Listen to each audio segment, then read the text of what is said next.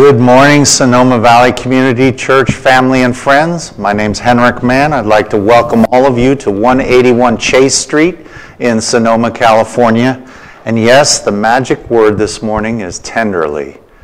God loves us tenderly, and He wants us to love others tenderly, to act justly, and to walk humbly with our God. And so I'd like to invite us to seek God's face with a word of prayer. Lord God, we thank you for your goodness, but most importantly, that you love us tenderly, even when we don't always deserve it. Mm-hmm. Thank you that your love is unmerited. Thank you that your love is astounding and sometimes seems reckless. And it's amazing, and it's wonderful, and it's comforting, and it's gracious, and it's kind, and it's truthful, and it's patient. Thank you. Lord, thank you for the greatness of your love, and that you love us tenderly while we are in the wilderness. Oh, Lord God, there's no measuring of the greatness of your love. It is greater than when you put our sins as far as the east is in the west, and the west into the ocean. Thank you, Lord God, for the greatness of your love. We pray that this morning we might be able to respond, that you would help us to respond to your love. You are the audience of one that matters most this morning. We pray, Lord God, that you would invigorate us to celebrate, to praise, and to acknowledge the greatness of who you are here in Sonoma. We thank you for all the many good gifts you've given us. And this morning we also acknowledge the privilege and honor and joy that it is to give good gifts to others, especially children in this world. Lord God, we pray that you would help us to be generous and kind and able to love with the love that you have given us. We pray it in Jesus' name. Amen. Amen. Amen. We're so glad to welcome you this morning to our service. I'm so grateful for the privilege of being a pastor here with my wife Charlotte and Olga. Thank you for playing Rosemary Clooney's rendition of Tenderly. So we're trying new things all the time, and it's been a lot of fun to do some jazz songs here at our church as an opening for reflecting that God has hidden gems in the culture of America and of Western culture that remind us of His character qualities. And so this morning we want to keep worshiping our Lord and Savior, and we'd like to do that with a wonderful hymn. Would you join us as we, hopefully this works, yep. Oh, yeah. I had this new slide I put in. May you find God's favor, tender mercy, and blessing over your life. I'd like to have everybody, whoever watches our services and whoever participates, to have that sense that we want to extend the favor of God, the tender mercy of God, and the blessing of God over people's lives. Well, there's a hymn that is actually a Christmas song by tradition that we want to open up with, because we're going to start Christmas a little early this year. You know, the stores are doing it. People have got Christmas ornaments up already. Lights are going up on houses, and I thought that it was appropriate for us to also sing at least one Christmas song every Sunday starting today. So this is the one that just is so appropriate as we enter into the book of Luke that we'll be looking at in a few minutes. O come, Emmanuel.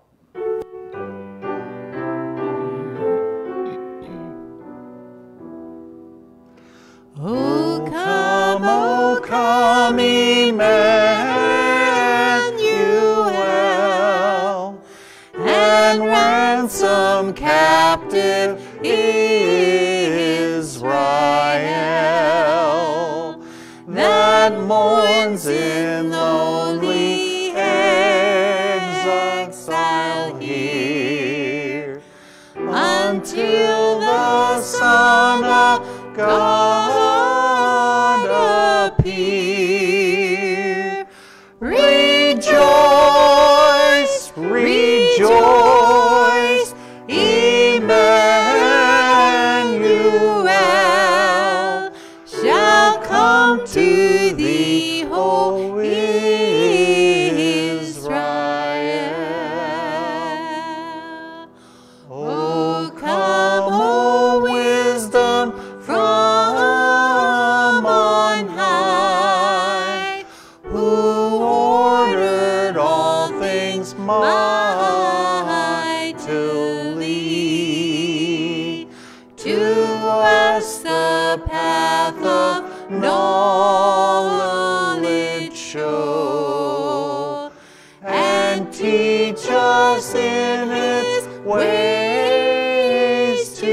go.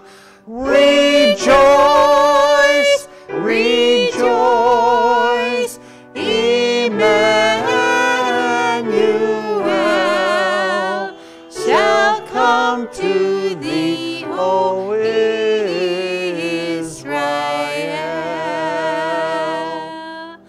O come, O bright and morning star, and bring us comfort from afar. Disperse the gloomy clouds of night, and death's dark shadows put to flight. Rejoice, rejoice, Emmanuel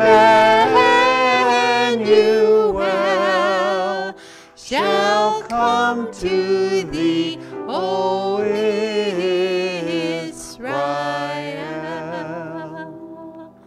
O come, desire of nations bind, all peoples in one heart and mind. Bid all our sad divisions cease, and be thyself our King of peace. Rejoice, rejoice, Emmanuel shall come to thee, O Israel.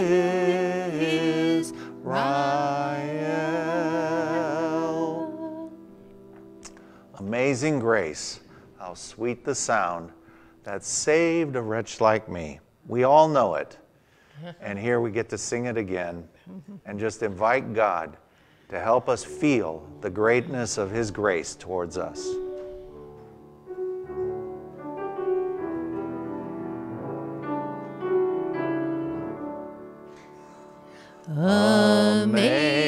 Amazing grace, how sweet the sound that saved a wretch like me. I once was lost, but now I am found. Was blind, but now I see.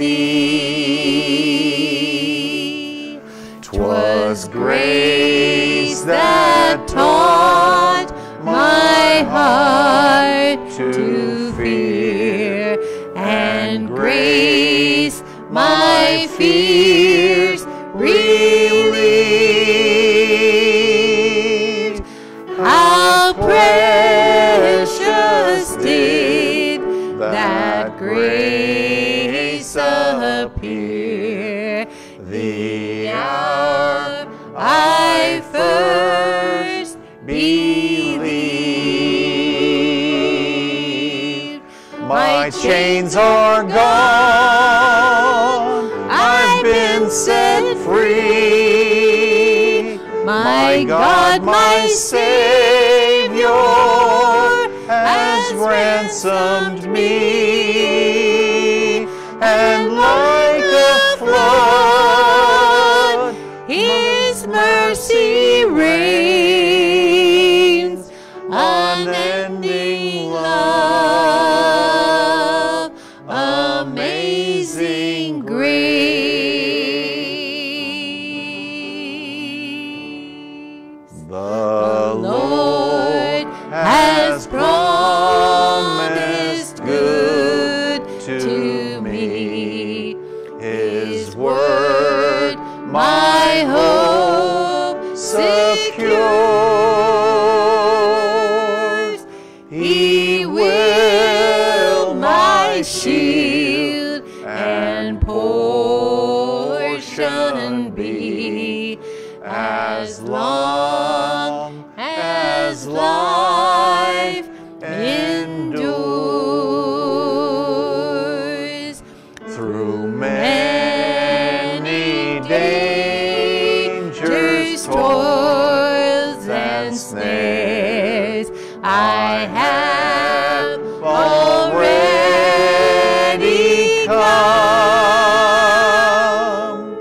'Tis grace hath brought me safe thus far, and grace will lead me home. My chains are gone, I've been set free. My God, my Savior, has ransomed me, and like a flood, His mercy reigns. Unending love, amazing grace. When we've been there 10,000 years, bright shining as the sun,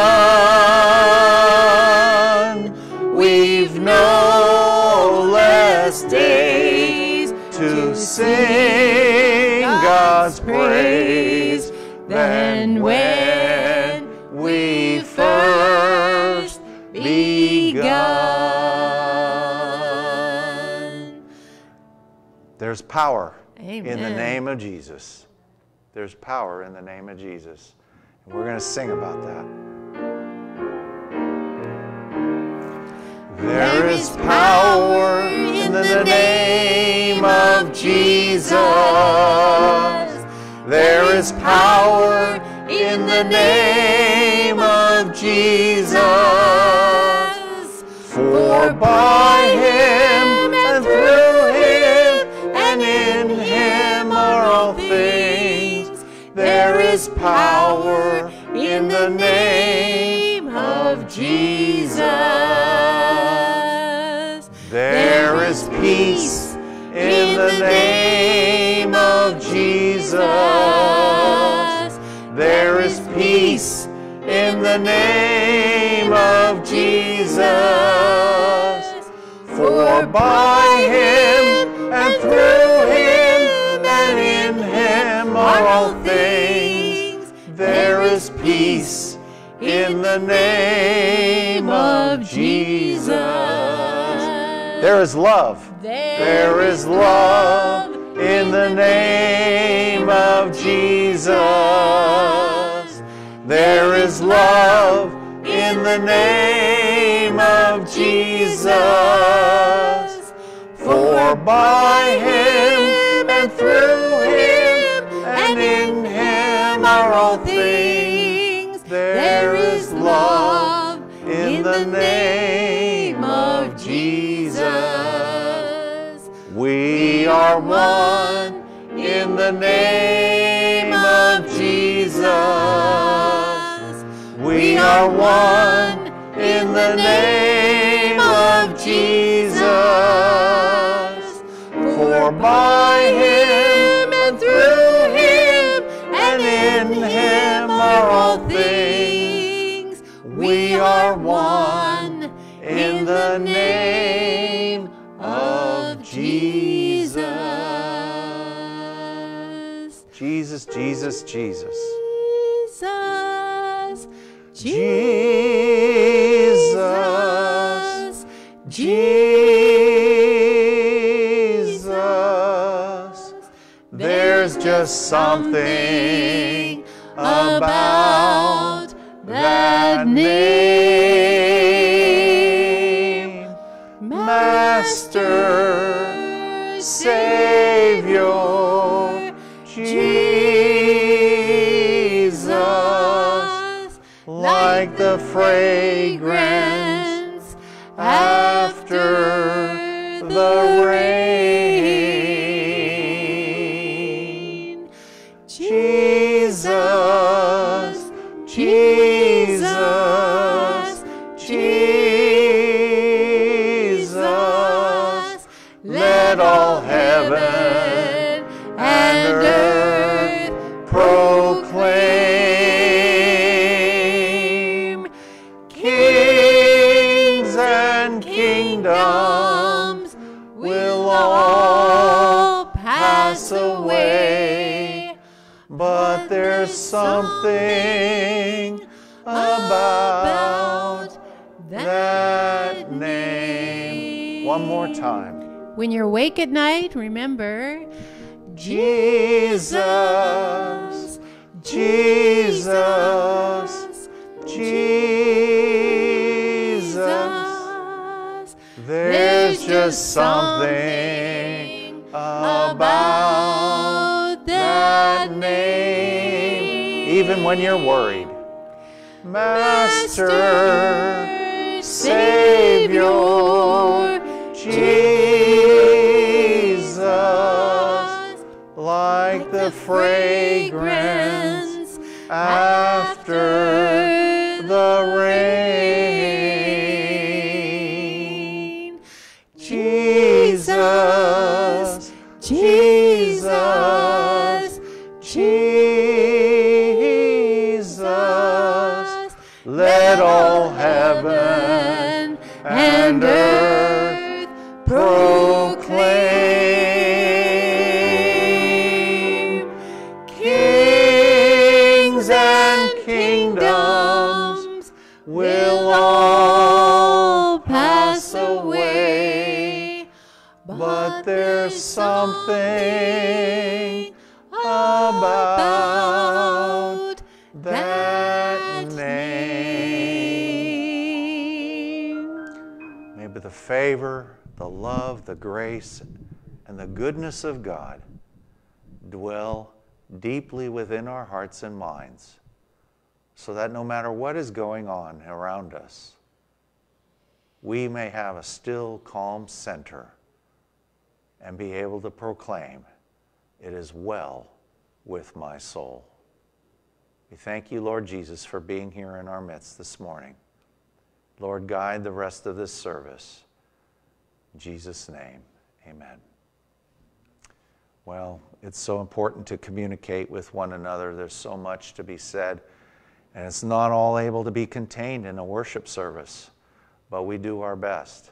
So one of the things that I'd like to do is I'd like to have a wonderful person come forward, Pat, and I'd like Pat to tell us what the wonderful display of shoe boxes behind me means. Pat, here's your mic. What's going on? Let's give her a hand. Good morning. A huge thank you to the volunteers and donors. Because of our efforts, we will be able to reach 190 impoverished children around the world. So thank you very much. 190.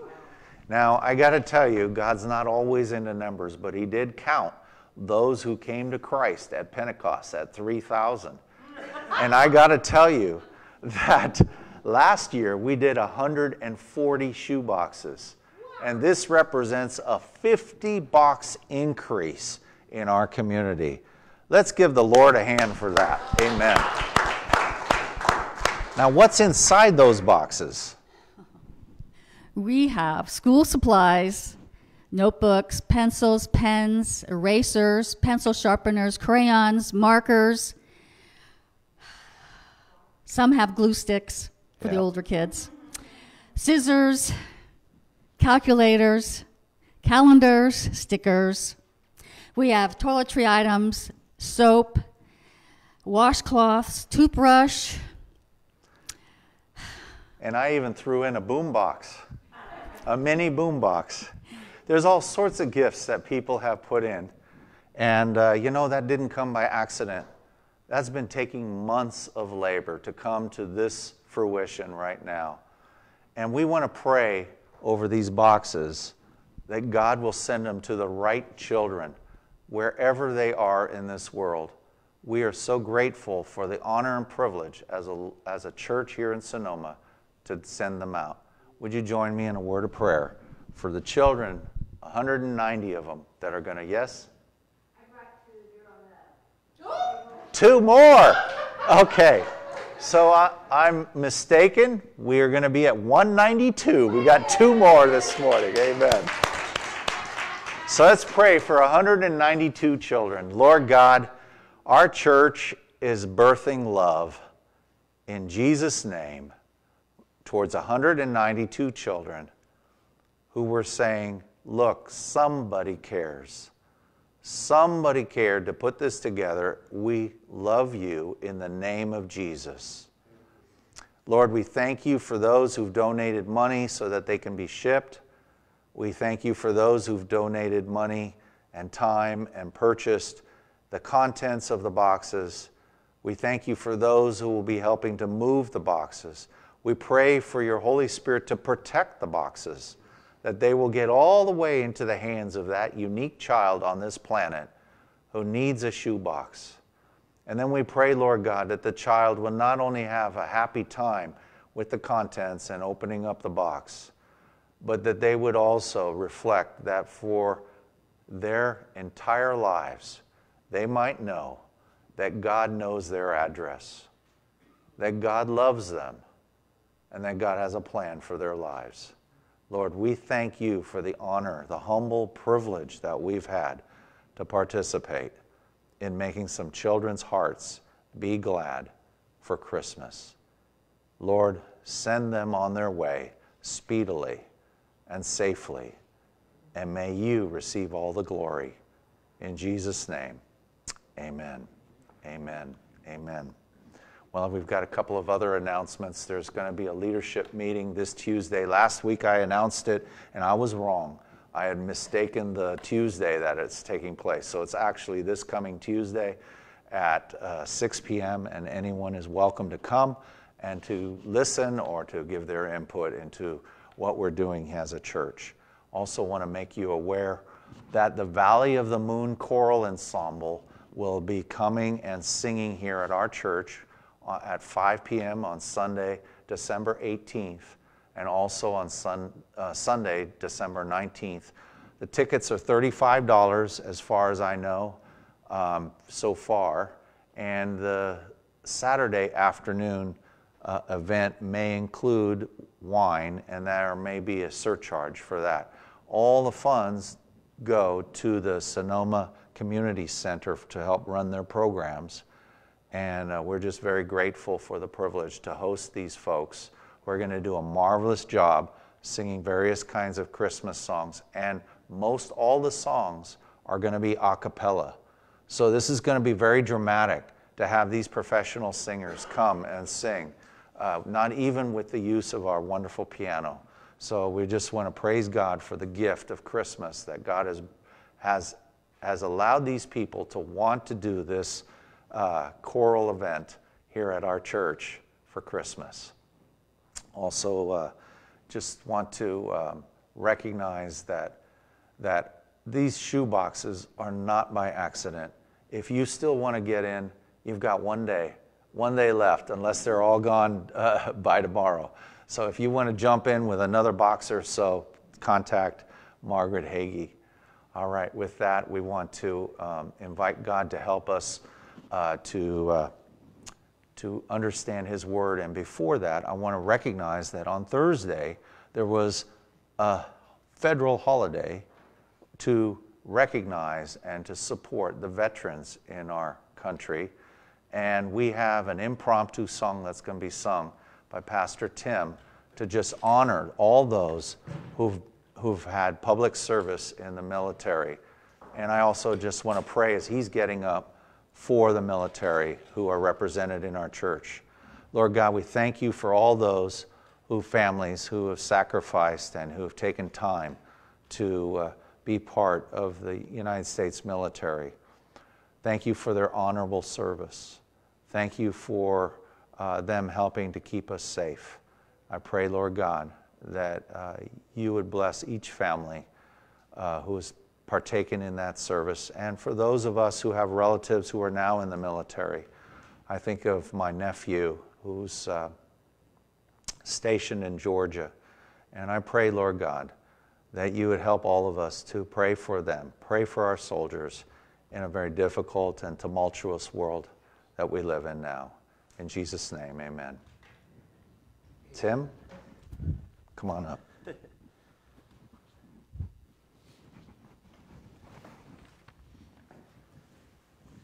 Well, I want to thank the Lord for raising me up from a sick bed this week. Praise God. You probably hear it a little bit in my voice still. Thursday was Veterans Day, as you recall. It was also Remembrance Day in the United Kingdom. Pastor and Charlotte are going to England soon. And I just reflected on the tremendous alliance that we've had with Britain over the years and how God used our nations to thwart so much evil.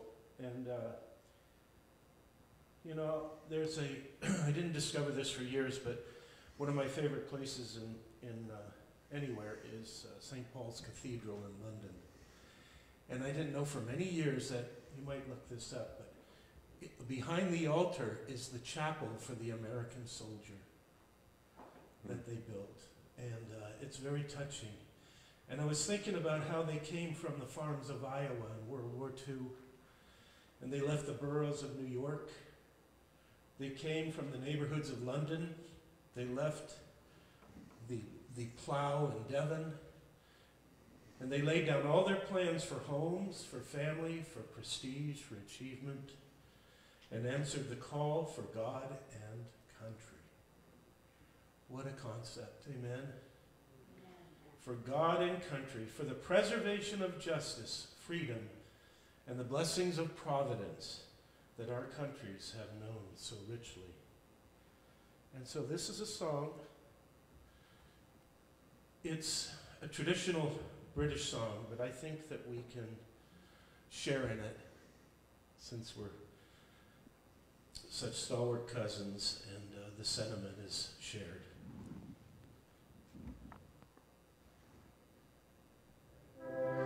I vow to thee, my country, all earthly things above, entire and whole and perfect, the service of my love, a love that asks no question, the love that stands the test, that lays upon the altar the dearest and the best, the love that never falters, the love that pays the price, the love that makes undaunted the final sacrifice. And there's another country I've heard of long ago, most dear to them that love her, most great to them that know.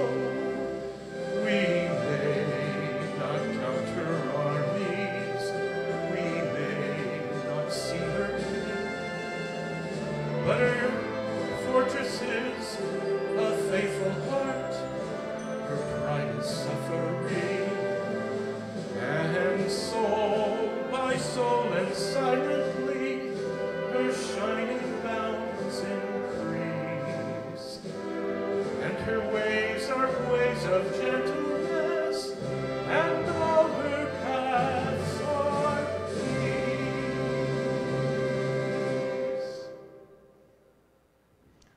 Amen. Get free large fries when you download that. Start with points on every order. Points you can redeem. Modern technology, right? There we go. Thank you, Tim. Thank you, Tim. You know, there's a place for ordering your notes and for ordering the service. Got all my notes typed out. Got an order of service all typed out, and everything is organized and has been contemplated and prayed over. And then there is the impromptu as well, right?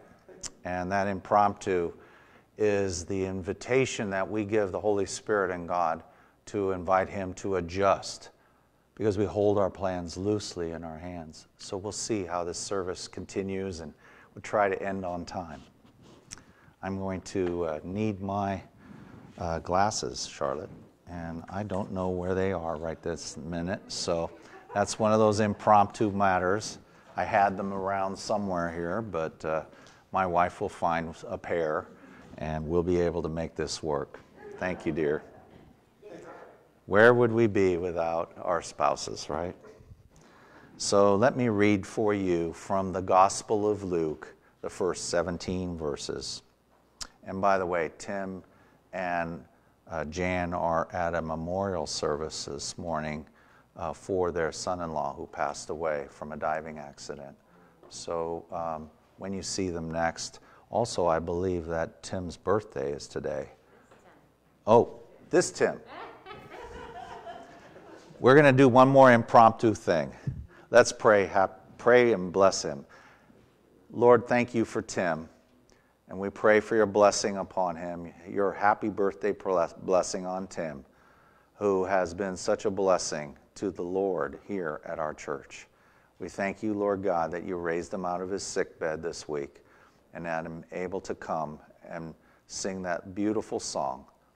And we pray, Lord God, that as long as you give him breath, that he might always be full of the songs of the Spirit and the hymns and the spiritual songs that you have created in the Bible and in our hearts. In Jesus' name, amen. Amen. I won't ask you how young you are. That's okay. So here's the word. Many have undertaken to draw up an account of those things that have been fulfilled among us, just as they were handed down to us from those who were the first eyewitnesses and servants of the word. With this in mind, since I myself have carefully investigated everything from the beginning, I too decided to write an orderly account for you, most excellent Theophilus, so that you might know the certainty of the things you have been taught. In the time of Herod, king of Judea, there was a priest named Zacharias, who belonged to the priestly division of Abijah. His wife Elizabeth was also a descendant of Aaron. Both of them were righteous in the sight of God, observing all the Lord's commands and decrees blamelessly. But they were childless. They had no child, because Elizabeth was not able to conceive, and they were both very old. Once, when Zechariah's division was on duty, and he was serving as priest before God, he was chosen by lot, according to the custom of the priesthood, to go into the temple of the Lord and burn incense. And when the time for the burning of incense came, all the assembled worshipers were praying outside. Then the angel of the Lord appeared to him, standing at the right side of the altar of incense. When Zechariah saw him, he was startled and was gripped with fear. But the angel said to him, "Do not be afraid, Zechariah. Your prayer has been heard. Your wife Elizabeth will bear you a son, and you are to call him John. He will be a joy and delight to you, and many will rejoice because of his birth, for he will be great in the sight of the Lord. He is never to take wine or other fermented drink, and he will be filled with the Holy Spirit even before he is born. He will bring back many of the people of Israel to the Lord their God, And he will go before the Lord in the spirit and power of Elijah to turn the hearts of the parents to their children and the disobedient to the wisdom of the righteous, to make ready a people prepared for the Lord. Thanks be to God for his word. Amen. Well, the Gospel of Luke, as you may be fully aware, if you've had some time in the Bible, is the third of the synoptic Gospels in the New Testament. A gospel that appeals most to non-Jewish readers because it has a tone and posture of storytelling that highlights women, prayer, the underdog, children, sinners, outcasts, foreigners, and the Holy Spirit, and an interest in Gentiles in general. It also begins with a somewhat secular prelude of 4 verses, and then moves into the infancy narrative of John the Baptist and Jesus of Nazareth, and pulls those two infant stories together because John the Baptist and Jesus are cousins from the same family tree, as well as linked together as servants of God.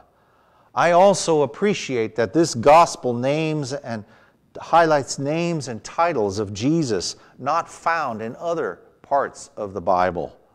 For example, the title Master is only found in Luke's gospel. The first 4 verses of Luke's gospel have a deliberately secular style that invites comparison to the historians of that day. There we go. And the gospel is written to a person named Theophilus, a Greek name that means lover of God. Theo, God, Ophilus, philo, love, lover of God. We know nothing about this person, but in Luke's eyes, he was a person of substance and distinction who had become acquainted with Christianity and expressed interest in learning the foundational facts of Christianity. Luke has investigated everything very carefully from way back, even back to the events surrounding the birth of Jesus. Attention to the eyewitnesses and sources is matched by an attention to how he lays out the gospel, not as a rambling report, not as a mere chronicle, but rather as a coherent message to someone who would have had a point of view like Theophilus, a Greek-born seeker into the things of God, but not necessarily yet a full-blown Christian, and not necessarily a follower of Jesus as Master, Savior, and Lord. Luke wants to be respectful of both faith and history, with a writing approach that is able to highlight the purpose of God in the life, ministry, death, and resurrection of Jesus the Nazarene. Luke is interested in building undeniable confidence in those who would take time to read and study that gospel that he has written and is writing. Undeniable confidence. Do we have an open mind and heart to the things of God that occur in human affairs? Do we have undeniable confidence in the Scriptures as God-inspired and accurate in presenting God's wisdom and work in the world? Luke wants us to be confident. Luke wants us to be knowledgeable. And Luke wants us to be convinced. Convinced. These days, Bibles are still banned and censored in 52 countries. 52 countries. The battle for an unaltered Bible is still part of the struggle that people and God have to this very day. Finding an unaltered Bible in the heart language of every people on this earth is a constant logistical and spiritual and political struggle that has never ended since Luke wrote this gospel and the book of Acts. People are still fighting. The president of China wants to rewrite the Bible or suppress it. And it's just incredible that here in 2021, the Bible is not welcome in 52 countries. The brief preamble ends. The birth narrative begins in verse 5. Come on, baby. Come on, baby. Click, click, click. All right, well, I'll just have to go up here and, did that move it? Yep. Yeah, maybe Charlotte, you want to be there. Help me out a little bit. Brief preamble begins in verse 5 with a focus on a specific married priest, Zacharias, who is going about his life's duty and career with all the faithfulness, consistency, and honor to God that he can possibly muster in his time and culture. He's an older man. And interestingly, the opportunity to enter into the Holy of Holies and burn prayerful incense to God in the Golden Temple in Jerusalem is determined by the casting of lots. We've considered this issue of casting of lots when we were looking in the book of Jonah together and how the sailors determined that Jonah was the guilty party by casting lots. And in this case, the casting of lots narrowed 24,000 priests down to one particular priest who would represent all the people of Israel, over 1 million people, in the presence of God. And it was hoped that this man would not do anything to anger God or bring shame upon the nation of Israel. And so they always had a little rope tied to the guy, so that if he went into the Holy of Holies to represent the people, and God was displeased and killed him on the spot, they could pull the body back out of there without having anybody else die. Both Zacharias and Elizabeth felt the weight of all of that.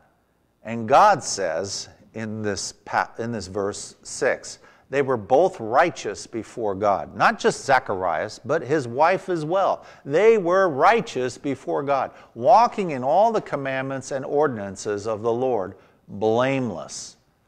So as far as God is concerned, they're living in accordance with his pleasure. Interestingly enough, that wasn't necessarily the view of the culture and of the people who knew them, because they didn't have children. Interestingly also, both of them come from the line that goes all the way back to Aaron, the brother of Moses. Aaron is described in the book of Exodus as a son of Amram and Jochebed of the tribe of Levi, 3 years older than his brother Moses. Aaron acted together with his brother in the desperate situation of the Israelites in Egypt and took an active part in the Exodus and in their liberation from bondage. Although Moses was the actual leader, Aaron acted with his mouth. The two brothers went to Pharaoh together, and it was Aaron who told Pharaoh to let the people of Israel go, not Moses. Using his magic rod in order to show the might of Yahweh, when the Pharaoh finally decided to release the people, Yahweh gave the important ordinance of the Passover, the annual ritual remembrance of the Exodus, to Aaron and Moses. But Moses went up on Mount Sinai alone. It was only later that Aaron was ordered by Moses to bring near Aaron and his sons, and they were anointed and consecrated to be priests by a perpetual statute. Aaron's sons were to take over the priestly garments after him. And so it went generation after generation, all the way to Zechariah the priest. What Luke wants to emphasize in this verse is that both Zechariah and Elizabeth were righteous in the sight of God, observing all God's commandments. Remember that there was also the case of Job of old and certain others in the Bible, like Enoch, who were godly people with whom God was well pleased. But in this case, Zechariah and Elizabeth were childless. They suffered in their marriage, their long marriage, with not having children. And here they are coming up to meet with God, and they know that there's a possibility that Zechariah might be killed because he's displeased the Lord in some way. Whoop, I didn't do that. Just leave it there. Thanks. I wish this thing worked. I don't know why it's not working, but so while he's serving as priest, here he is, and everything depends on him. What if Christianity for this year depended just on you and your walk with God? What if the question of this opening of Luke was this? What if all faith depended upon just you? That's what was happening here. It was only Zechariah who was going to go up. And if he had been the cause of their childlessness, which people assumed he'd displeased God somehow, then he would probably die. So his whole career and his marriage to Elizabeth was on the line because God's finger through the lot had found him and asked him to go and burn incense at the altar. It's a pretty profound question to ask. What if it all depended on you? What if it all depended on this church? What if the stakes of cosmic good and evil depended upon these boxes going out into the world and they touch another Billy Graham, or they touch a prophet of the Lord? Remember, it had been 400 years of God being silent. And all of a sudden, Zechariah, who's coming into the presence of God, all of a sudden gets the surprise of his life because God actually shows up. He should have expected it, but it was a surprise. Now, their condition is a condition that God knew about. Next slide, please. God's able to know the condition of our lives. They had no child, the scripture says, because Elizabeth was barren, and they were both now well stricken in years. It took my wife and I 5 years to conceive our second child, Christopher. Before that, when we had our daughter Emily, it took us 5 years from the time we got married to have our daughter. Each child, it took 5 years for us to have that child. And so I know just a smidgen of what it means to wait. And I also know that God loves those who may not have a child. God raises up Elizabeth in the scriptures and throughout the Bible. Those women who happen to bear the challenge of infertility are raised up into God's story to be mighty, mighty women of God. How would you like to be the mother of John the Baptist? But it meant taking all your life to wait for that event. What I like about this story as it opens up is that God speaks to senior people, and God does miracles in the lives of those who are older than 60 years old. I'm not there yet, but it's amazing to me that God uses this story in the lives of people who are older to remind them that God isn't finished with us yet. Next slide, please. God has a pathway that we may not anticipate for each of us. My path may not be what I had expected, but I'm so glad the Lord isn't done with me yet. You know, there's a terrible angst, a terrible fear that gets into people's hearts and lives as we get older, that like we've missed, the best years of our lives are done, and we don't have anything more to really contribute.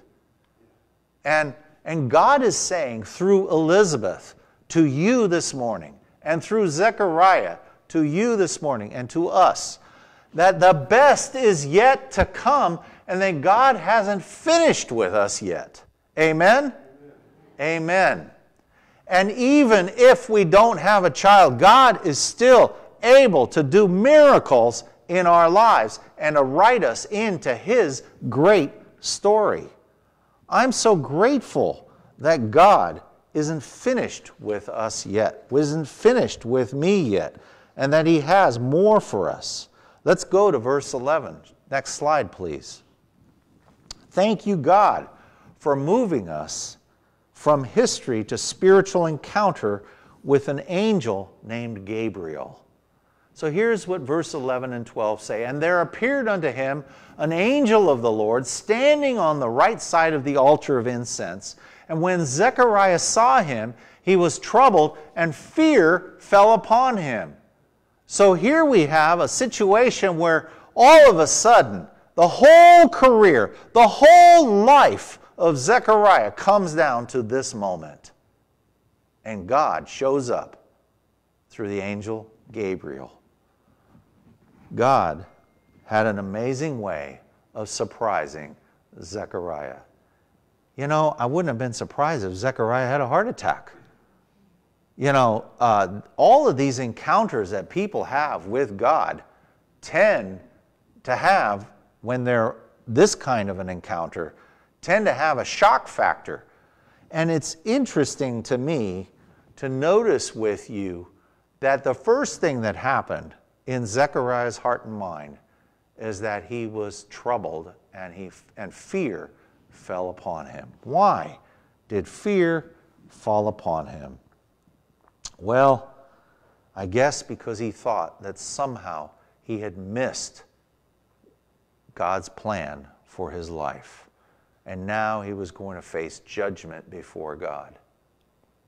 And it is a wonderful thing to notice that that was not what was going on at all. The reality of Zechariah's feelings was totally mistaken in where God was coming from.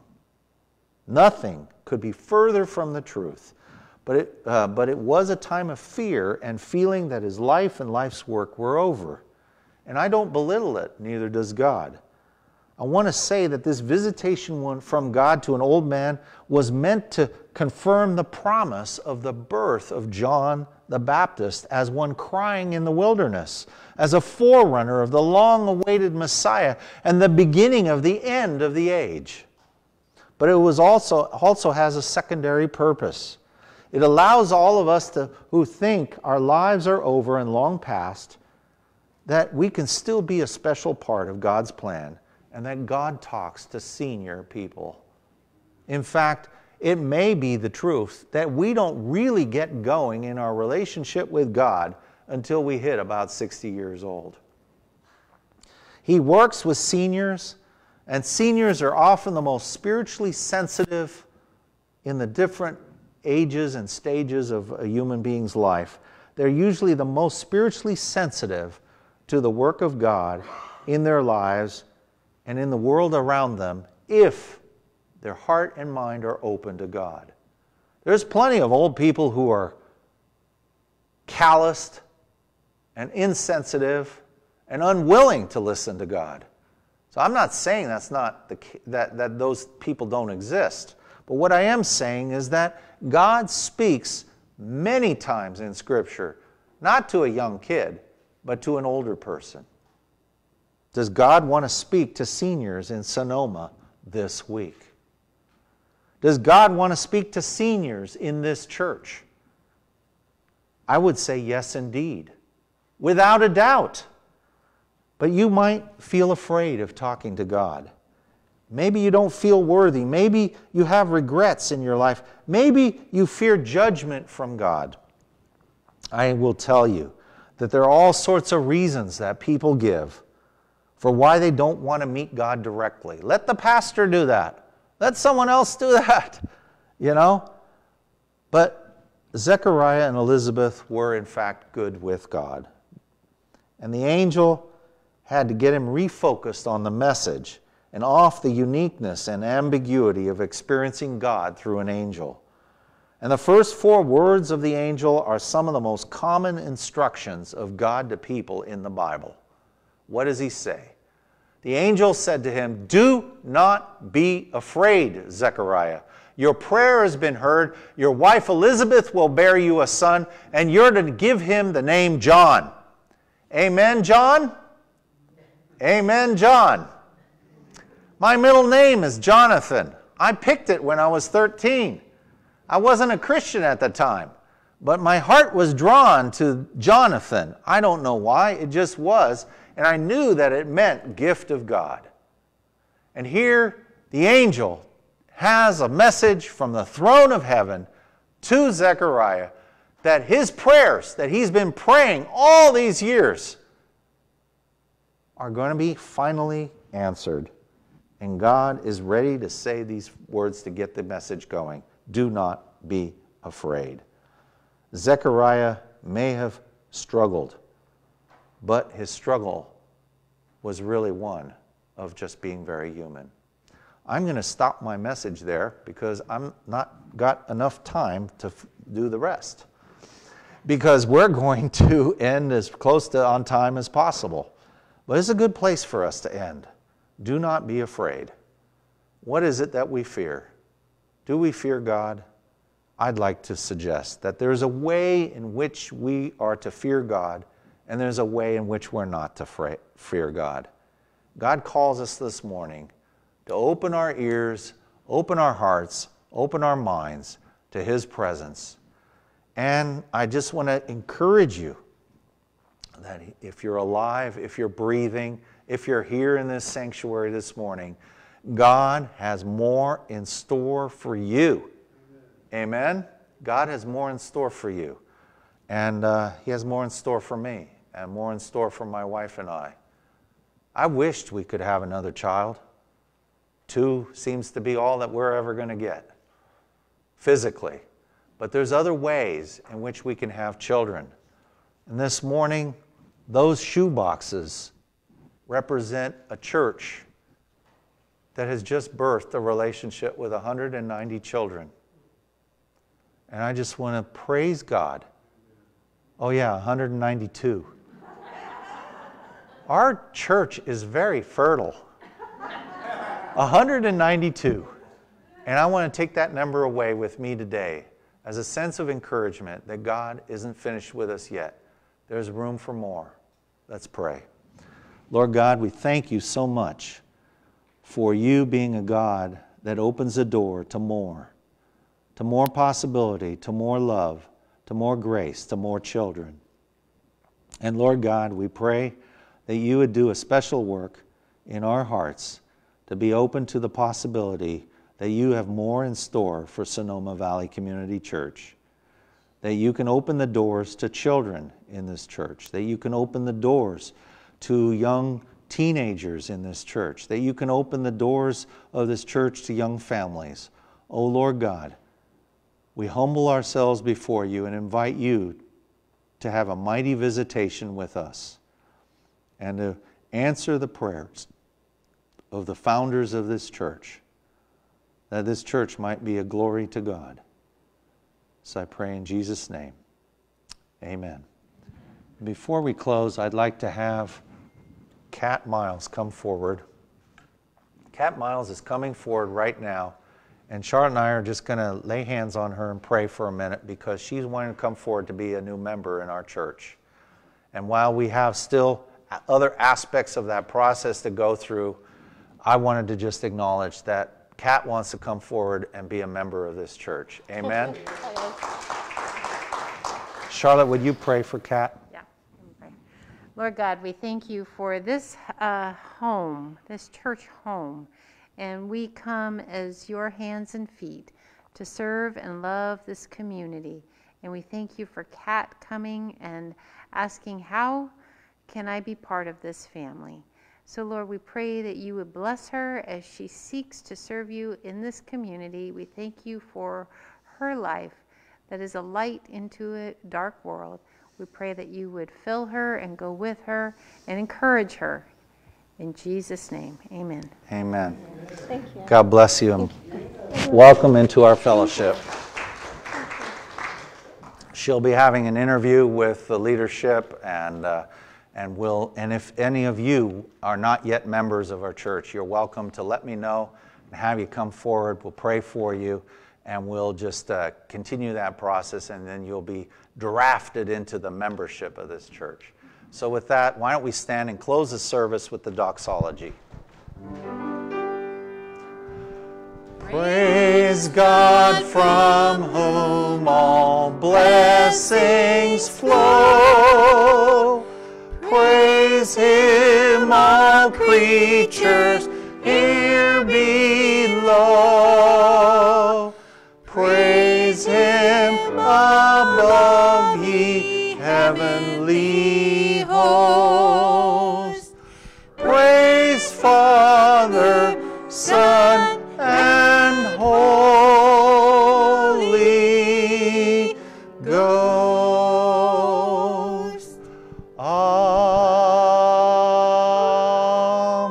Amen. Amen. God bless you. Let's have some fellowship together, and let's give God the praise and glory for what He's done through our wonderful little church with a huge heart. God bless you.